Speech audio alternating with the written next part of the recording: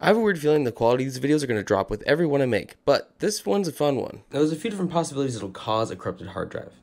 Bad sectors, it's an old spin drive just meeting the end of its life, or you did something dumb. But here's some quick tips and maybe some fixes. For the worst case scenario, I'll get to that at the end. First thing you want to do is open up the start menu and type in CMD for command prompt. Make sure to run as administrator.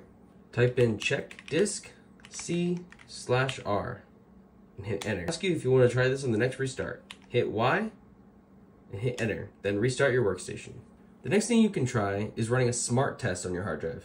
At the same command prompt window, type in WMIC disk drive get status and hit enter.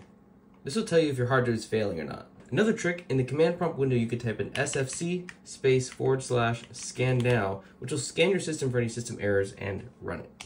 If you're using one of those old spin drives, one thing you can try too, open the start menu, disk optimization, and click on defragment and optimize drive. Optimize.